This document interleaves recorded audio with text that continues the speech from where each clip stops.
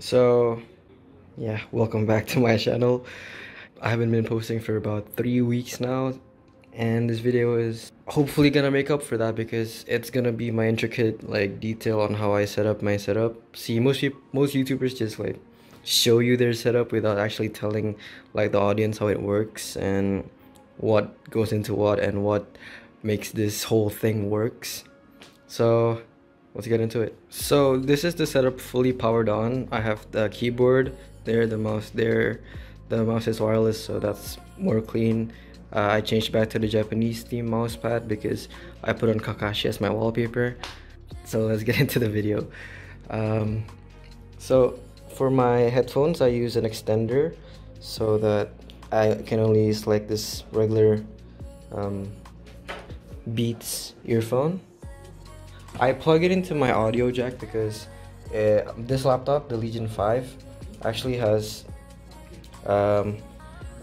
really good audio card, and it's by Harman, as you can see there. So yeah, to connect all these displays, as this laptop only has one HDMI port, I use this Type-C converter. This laptop comes with Type-C, so this Type-C gives HDMI out and another USB.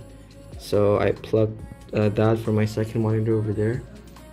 And as for the speaker, I also plugged that into this USB audio card. That's for the speaker, as you can see. Yeah, that's for that. And as for the webcam, it's routed all the way towards the here, this USB port right there, and I have a power strip over here just so that I could manage everything on the go, so that's not hard. So let me just put this back. I have my charger plugged in always, and the first HDMI is for my main monitor, the 144 Hz one for gaming, and this USB is for the printer, I believe, which is down here. And I use an Ethernet port because if you're gaming, you need to use an Ethernet port.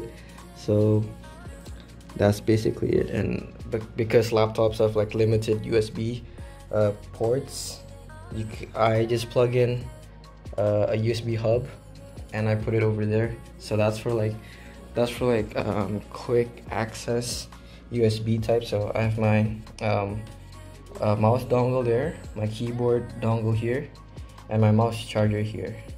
So everything is like directly accessible if I needed to. So yeah, that is it for this video. Most of laptops don't have more than one HDMI, or even doesn't have any video out, so it's not a problem. You just buy a USB converter to whatever plug, whatever type of port your monitor has, and you're set. So thank you guys so much for watching. I'll see you guys in the next one. Bye bye.